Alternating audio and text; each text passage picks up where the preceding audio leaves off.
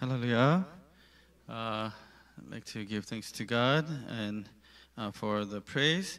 And we have started these simple, basic concept Bible studies, and it's more of conceptualizing. I consider these like we talked about what did anybody remember what we talked about last week? Prayer, right? Something that all Christians are already doing. You are definitely doing them, and everybody should know. But why are we studying? I consider it like for Asians, rice. We eat rice all the time, but every meal we eat it again, right? It's like the basic. It's the foundation, the carbohydrate in our meal. And it's something that we can easily forget or get so used to my pattern that we forget to really think about it. And especially for those who are newer in church and studying, I believe that this will be also a good review. So please don't worry. We will come back and resume full-on Bible studies again. Looking forward to that, right? 1 hour, 2 hour Bible studies again. But then for now, at least for a few weeks, we'll go small bits and pieces. Is that okay? No? Do you want a full-on Bible study? Okay, let's turn to our main passage, Exodus chapter 20, verse 8. Exodus chapter 20, verse 8. I'll read it for you. Remember the Sabbath day to keep it holy. Amen? Amen. The title is Keeping the Lord's Day. In the Bible, it's keeping the Sabbath, but for us, it's keeping the Lord's Day. We call it the Lord's Day this Sunday because I'm not connecting, sorry. We call it Lord's Day because it's the day of the Lord. And keeping the Lord's Day is the most basic thing if you are a Christian, right? If you are a believer of God, this is the first thing that you do, the most basic thing that we are to do. Although, at times, it seems like, especially after COVID-19, it seems like a lot of people forget about the importance. In the Old Testament, they observed the Sabbath, which is a Saturday, and they gave burnt offerings. And they did that because in two parts, in remembrance and looking forward to, in preparation. Remembrance and forward preparation. What did they remember? They remembered Genesis chapter 2, verses 1 and 2. God finished the creation of 6 days, and then on the seventh day, He rested, and that is called the Sabbath day. So they remembered to and wanted to join in this Sabbath of God. But because they know because of the fall that eternal Sabbath is gone, or they have lost it. And so what they are looking forward to and preparing was the true Sabbath, restoration of the Sabbath that God will bring through His promised Son, the son, seed of the woman. So in preparation for the Sabbath that will be restored by the Messiah, they kept it in practice. Okay? Now after the resurrection of Jesus, those who believed in Jesus, called Christians, they began to gather and worship and in service on Sundays. And that has become a very big heretical thing to do in the eyes of the Jews, because in the Old Testament Bible, God said to keep the Sabbath day, the seventh day, holy. But why are Christians gathering on on Sunday, which is considered the first day or the eighth day? It's also in the same way in remembrance of, and then in preparation for. Now, we believe that Jesus came and fulfilled that Sabbath promise. And now He resurrected, gave us a new day, new life on the 8th day. 8th day representing the beginning of a new era, a new life. And so He gave us a new life, and on Sunday He rose again, so we gather in remembrance of His resurrection. So that's why we call it the Lord's Day. It's the day when the Lord resurrected, right? And in preparation, looking forward to the new Jerusalem, new heaven and earth. So it's the day of newness. Old life has passed away, and the new life in Jesus is born again through His resurrection. That's the day we celebrate, and looking forward to the new day, new eternal day, in the new heaven and earth, New Jerusalem. So that's why we are in preparing, looking forward to the new day. We gather and worship on the new day. Excuse me.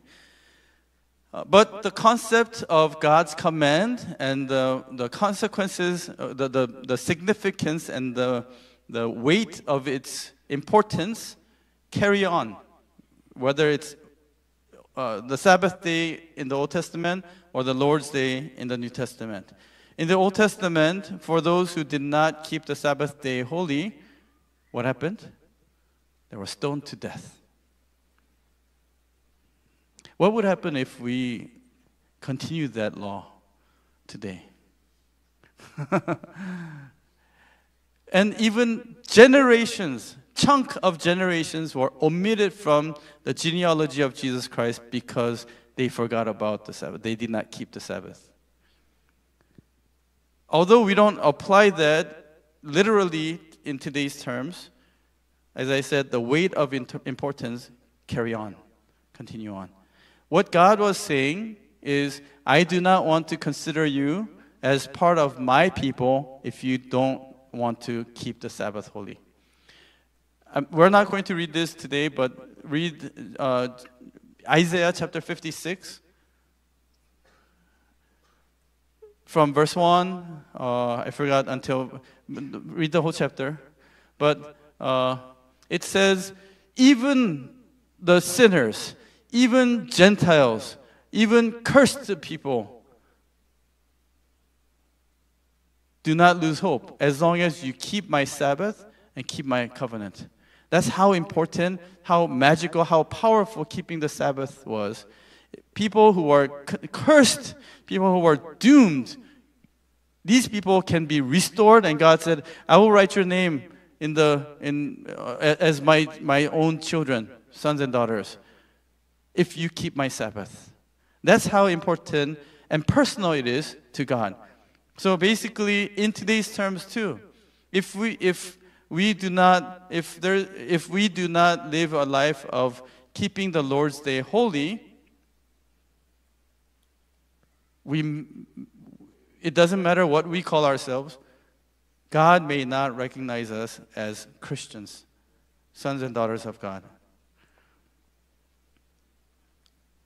It's like husband and wife got married. They say they love each other, but they never see each other. And through messaging, I love you, honey, I miss you, but never really comes. Let's meet somewhere, and you never show up.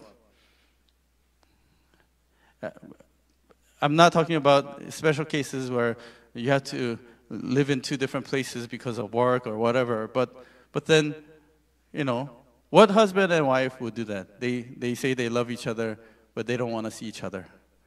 It's too much of a hassle. I don't want to go through the traffic. I don't want to wake up early. I don't want to dress up. It's too much work to meet you.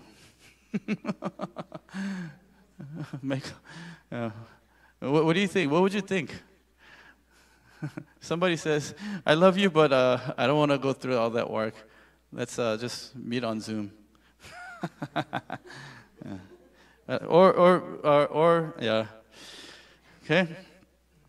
So, Lord's Day, but most of us, we already, this is It doesn't apply to you, to us, because you are here on the Lord's Day. Maybe I should be speaking to some other people. You are here. But the thing is, even though we are here physically, Lord's Days should not be kept religiously. It shouldn't be just a habit, right? It's the same. Sunday has 24 hours, just like any other day of the week. However, what we need to realize, and why Lord's Day is so important, is because God blessed that day. And that day, when you come and meet with God, that time becomes Kairos time. Do you understand? There's Chronos time and Kairos time. Chronos time is chronological time, physical time, 24 hours. But even though you are spending maybe 2, 3, 4, 5 hours in church, that short time that you spend is a time of depth spiritually. It's quality time with God. You are actually building up time in the kingdom of heaven. Do you understand? And so I think I told you this story before. No offense, young 70-year-old mother, young senior, 70-year-old mother, it was her 70th birthday. All the children got together, and she was telling the children, I was widowed at the age of 30. Your dad passed away because of sickness. But before he passed away, he asked me to go on a trip with him. And on the way back, we held hands. He held my hand. And it was just 1 hour. And I could feel his love and care for that 1 hour. And that 1 hour was so deep, so meaningful to me. I was able to go through all the sufferings and hardships for 40 years because of that 1 hour. That 1 hour is the Kairos time. That's the eternal time, right? That 1 hour, that power from that 1 hour will last her forever, that love, right? When the Lord's Days is the time when we spend that kind of time of love, time of care, we meet with God. There will come a time when there will be hardships, tribulation, even a time, maybe in our lifetime, when there will be tribulation where we are not able to worship God as freely as we are right now. But those, and keeping the Lord's Days is in preparation for those times. This lady was not able to see or meet with her husband physically for the next 40 years or for the rest of the time until she goes to heaven to meet him. But because of that 1 hour, she was able to stay with him in her heart, right? Kairos time, what if I were to declare to you, I mean, my words don't have that authority, but if it is true that every time you have good service, worship recognized by God, every time you come to church, your life extends by 1 month. Our church will be packed. People will come. Don't you think? If it is true that your life gets extended 1 month for coming to church and worshiping God properly just one Sunday. Who would not come? Right? Don't you wish that's true? Huh? But why can't we believe that it is true? Not only life extension, God promised, I'll give you more than 1 month full of blessings. I will give you eternal blessings. Eternal blessings is so big that we just want that 1 month extension, not the eternal. What feels more real, more practical? We want that 1 month extension when God says, I'll give you eternal extension. Right? It's too big. It's like unreal. Right? If we really believe that we can meet with God, spend that kairos quality time, and receive blessings, why can't we be here? Right?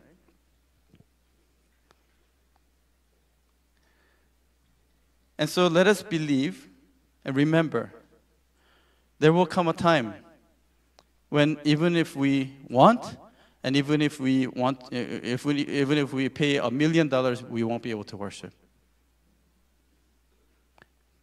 But we have chance right now to spend that kairos time with God. And in the end, those who have spent enough kairos time with God will be able to last, even through tribulation. And therefore, we cannot, it's the highest priority. We cannot just cut it off. And keeping the Lord's Day it includes praise before service. But then I don't like that term, praise before service. Praise is part of service, it's not before. Okay? Praise, you're serving in the church, and worship service, the actual service, and it includes fellowship afterwards. I believe that God will count and bless you even from the time you're preparing at home to come to church. But many times people, especially after COVID-19, people cut off everything front and back and just listen to the message, if they do. Listen to the message, drinking coffee, listen to the message, telling God, oh, sorry, can you stop? Space bar and go toilet and do things, prepare meal for the kids, and then come back. God, now I'm ready. You can continue. Dick. When you have a meeting with God, try that, right? Or maybe when God says, "I'm waiting for you," we have a promise to meet, right? We have an appointment. Oh God, I got up late. So might as well not go, then be embarrassed walking in late. God, I'm not feeling so well. I'm not in the right mood. I got some things to do, too busy. So God, please, we're supposed to have a meeting, but can you record yourself? I'll watch you later on YouTube. Try saying that when you go to heaven. Or hope you go to heaven. Try saying that to God. God, can you just record yourself, and I'll listen to you at my own convenience. God told Abraham to go to Canaan. What if Abraham said, God, your spirit, and I'll be there in spirit? No worries. I believe in you. I believe in you. I'll do everything here online. I'll send everything. I'll send my offering online. I'll do my commitment online, and then I'll be there in spirit and virtually. God's work would not have been fulfilled. Because we are human beings, God's work is on earth right now, physical earth. Spirit's work being fulfilled through mankind. And so that kind of faith does not work. So I pray that we will remember. Of course, it's convenient, and for times when we have to go on business trips or we just cannot be there physically. Of course, online, YouTube, Zoom, it's helping us to keep up and to also be there. Because I cannot physically be there, and for people who are ill, and I'm not talking about those situations. I'm talking about our attitude, our faith, and our heart in coming to God. And so let us remember, this is Kairos time. We're entering into that magical spiritual Kairos time. And might as well, you spend energy, you spend money, you spend your time to be here physically. May we be able to enter into that Kairos time.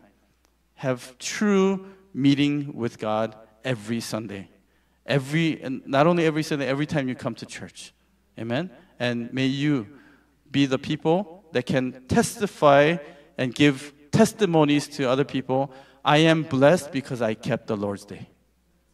May we be able to say that. And people will say, hey, how come you are so happy? How come you are so blessed? How come this? I keep the Lord's Day. I meet the Lord every week, every day. That's why. Amen? Let us pray. Dear Heavenly Father, we thank you so much for allowing us sinners to be cleansed by the blood of Jesus Christ, to be able to meet with you. Father, allow us to meet with you day by day, especially on the day when you blessed us. As Exodus 23:14 and 15 tell us, you told us to come to your appointed place at the appointed time with our heart and our offerings. Father, help us to observe and keep our promises with you, our appointments with you, so that we can receive blessings. And Father, we believe that everyone here, you will pour out your blessings upon them. Allow them blessings that they need to survive and gain victory throughout this week, and also allow them eternal blessings, Father. Thank you so much for your grace. In Jesus' name we prayed. Amen. Let's give thanks to God.